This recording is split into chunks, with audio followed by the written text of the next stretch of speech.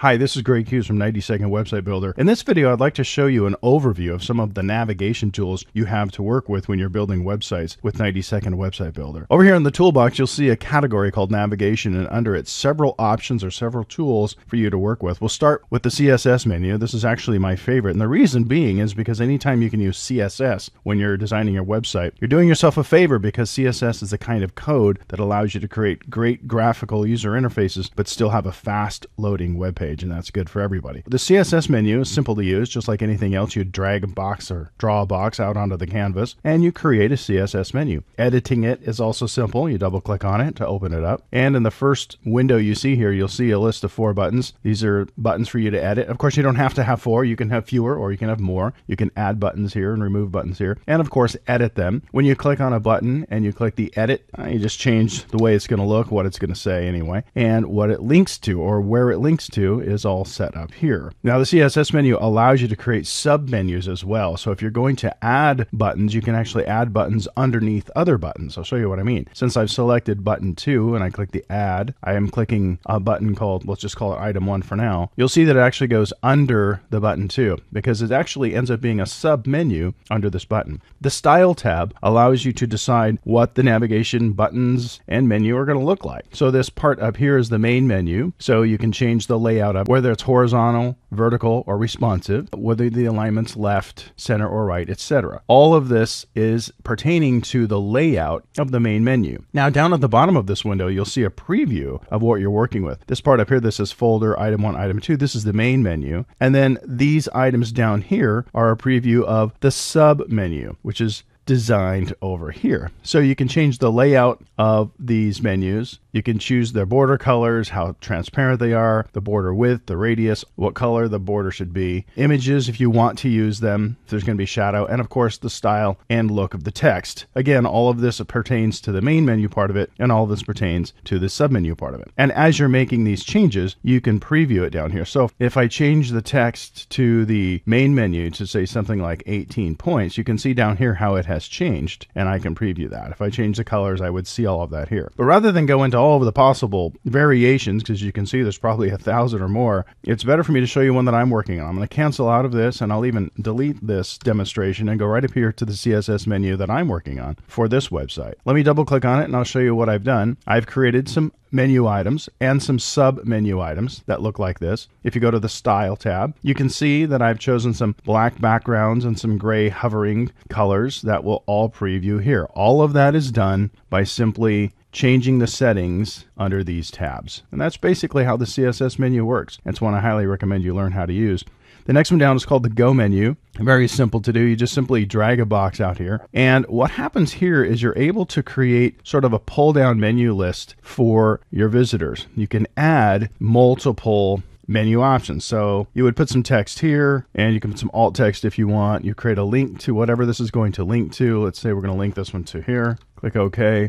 And we can add more if we want to and link this to some other website or even to a page in the website project if I wanted to. When the user clicks on this, they'll be able to select a link to go to. I'm going to click F5 so we can preview this, show you what it looks like. Here's what a Go menu does. Basically, it allows the user to go to a pull down and select whatever the text was that you put in here. And if they click the Go button, they would actually go to that website. Here we have the option to add pretty much as many links as you want to, and for this menu to say whatever you want it to say. So for example, you can decide what the initial text looks like. Remember, it says select a link. You can change that and even decide what the button's going to say. Or you can eliminate the button altogether by clicking this box. So all they need to do is pull down to your text and they'll go directly to that link. And of course, you can change the look at it here in the style. That gives you an idea anyway of how to use the Go menu. Very simple and easy to use. The Mega menu is really, really cool. It's a great tool for a very complex menu system. So I'm going to draw a Mega menu out here. And one of the first things I want to talk to you about is some of these items will pick up their look or their layout from what's called the jQuery theme. Remember, every page has a theme, a jQuery theme, which you can set in the page properties. Now, there's a video just about that, so I don't want to go into detail on that. But basically, the Mega menu is one such object. It picks up its look from whatever the page's jQuery theme is. So right now, this Mega menu is going to look this way because the jQuery theme is this particular one called Cupertino. Let's double click on the Mega menu. And aside from that, let me show you the many things you can do with this. So again, we have some starting buttons that are just samples. The styles that we choose for these and how they look will be here. The font, how it animates when it opens, if there's going to be a fade or not. The padding around the buttons, the submenus, the links, how everything looks is set here. Easy enough. But the other thing that's really important is for you to see when you edit these buttons, which I'm going to do right here, you actually have a choice of menu layout. Button number 1, for example, is using the columns only option. And you can see there are several others. And we can decide what these columns say. In this demo, they happen to be called Category 1 and 90-second website builder. All of this obviously is editable, which we would do just by simply clicking on these and clicking the edit. We can decide what they say and what they link to and what these categories are called. In this demonstration, button number 2, let me click on edit, is demonstrating the rows only menu layout. As you can see, there are several others. And then the third button is going to demo the 2-column layout. Okay, so now that you know that, let's do a quick preview of this and I'll show you what it looks like. I'm clicking F5, and in fact I'm going to move the camera down because this menu is kind of big. And what happens when we hover over this, you can see what the effect is. Let's move this over more into the camera like this. If I hover over this, you can see what's happening. This demonstrates this particular layout with these categories this way. Each one of these would be its own link. So you can see why they call it a mega menu. Remember, button number 2 did this sort of single column thing, and then this one did these 2 columns. And there are a number of other layouts that you can use. I'm just demonstrating 3 of them. But anyway, the mega menu allows you to create a really complex style of navigation, which is pretty convenient. Let's go back up here. And let's look at another navigation. This one's called the menu bar. Very similar to the CSS menu, except it's a little bit more complex, actually. If you double click on the menu bar, it gives you a starting menu layout that you can edit and change, obviously. The menu bars are great if you're going to have submenus and sub-submenus and sort of a hierarchy of menu system. I highly recommend using that if you're going to have a lot of pages under pages or links under links. And of course, you can style it over here and adjust the style of just about any attribute, from the text to the borders to how it underlines. Everything about the look of a menu bar can be adjusted here. In addition to that, there are some pre-designed themes for the menu bar. So this makes this very simple. If you wanted an Office 2000 sort of look, you can simply select that theme and preview what it would look like here. Choose another one. Here's this theme sky, and you have these pre-built themes. So this is a very fast way to build a complex menu without having to do a lot of design work if you just want to pick one of the themes here. Or you can make your own theme by using a user-defined theme and creating it here. And that's basically how the menu bar works. The next one down the list is the navigation bar, probably the simplest one to use, and the one that people seem to gravitate toward first when they start using 90-second website builder. The navigation bar is simple because there's not a hierarchy. It's just a single kind of a menu. It's either vertical or horizontal. Right now it's set at vertical. If we change it to horizontal and we click OK, here we go, the horizontal direction. The thing about the navigation bar is it is based on images, so it's a little bit slower to load. However, if you're just making a simple navigation bar that doesn't need a lot of submenus and hierarchy, it's very easy to work with. And again, you can set the style, and there are some built-in images that you can choose. You can just select one of these. All of those things are set here and preview down here. You can also choose, again, to use the Page's jQuery theme instead. If you select this, it'll override any of your changes, and the navigation bar will simply use whatever the jQuery theme is for this page. Again, very simple to use. Just follow these directions and play with this, and you can see that you can make a simple navigation bar with that. I'm going to delete that and move on to the next one. The panel menu is great. It's brand new in version 10, and it does a wonderful thing for your website design. Here's what a panel menu looks like. I draw a box, and for this demonstration, I'm just going to leave it called panel menu. Let me double click on this and show you what happens. It starts us off with some demonstration links. We'll just leave them as they are. And the options for these links is what the text is going to say. Right now it says panel menu. We'll leave it at that. How I want this panel menu to appear will be set here. I'm going to have it push, not overlay, and I'll show you the difference here. Dismissible, that means we can make it go away. And from what side we want it to appear. How it comes in, whether it slides or not, and how fast that happens. Now let me show you what this looks like. It's really fascinating. I'm going to click F5. And a panel menu allows us to actually click a button right here where it says panel menu, and watch what happens. Our menu bar, or our navigation bar, I should say, comes in from the side. In fact, it came in from the left. You'll remember I told it to do that simply by clicking this button.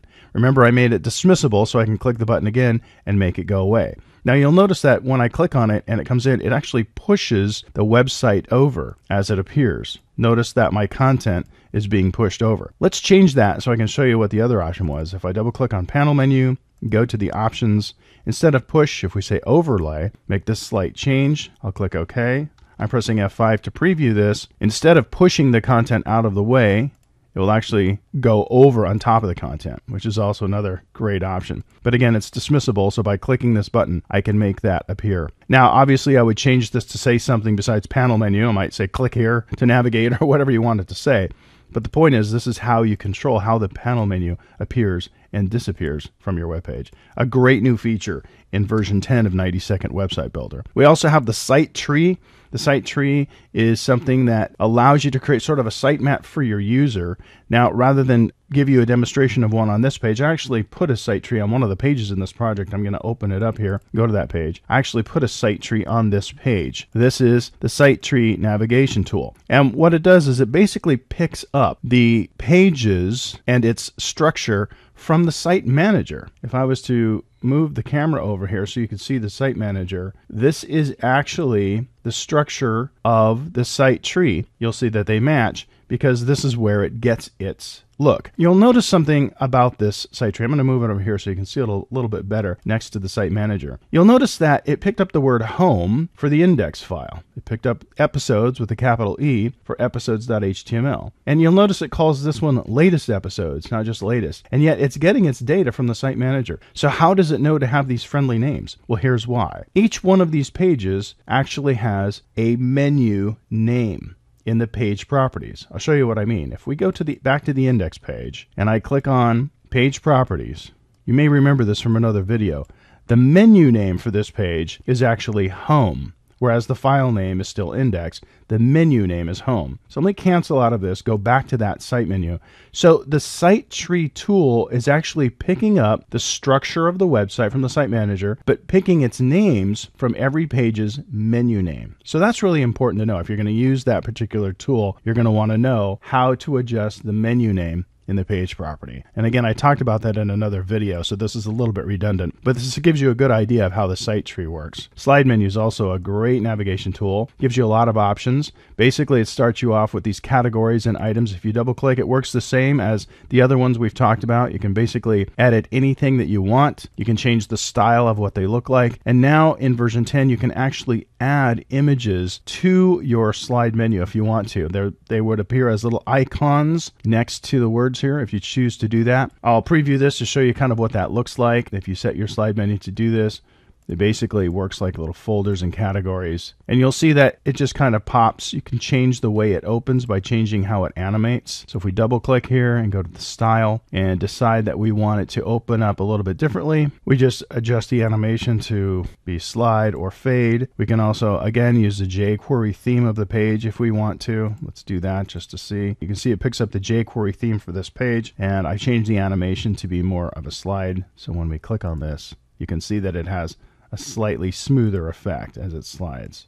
Let's move on. We have a couple more here. The tab menu is another great navigation tool, great for putting on top of your page to make it look like sort of file tabs. So you could put your navigation object on top of something else and create a file folder kind of an effect. There's a lot of things you can do with the tab menu. And again, the settings are pretty much the same. This is where you would add and edit your menu objects. The style, again, is set here. And you can decide what it looks like, how it appears. If you're going to use a theme, there are some built-in themes that you can use, preset themes. Again, a very easy tool to use. And finally, let's go to the text menu. This is one that I use quite often, a very simple navigation object. And I'm going to double click on it here just to show you. Again, everything looks pretty much the same here. Here's where you would edit what the links say and where they link. The style is very simple because it's just text. So you decide what font you're going to use, what kind of background, the link style, the size of it, the format. if it's going to be centered. If you're going to use delimiters, that means the separators in between these words, then you would do all that here. Basically, I use this a lot for simple navigation, especially at the bottom of a web page. If you go down to the bottom of this page, you can see that I've created a really simple navigation menu here. This is, in fact, a text menu. I know this is a long video, but it gives you an overview of the many navigation tools that you can work with under the navigation section here in the toolbox of 90 Second Website Builder.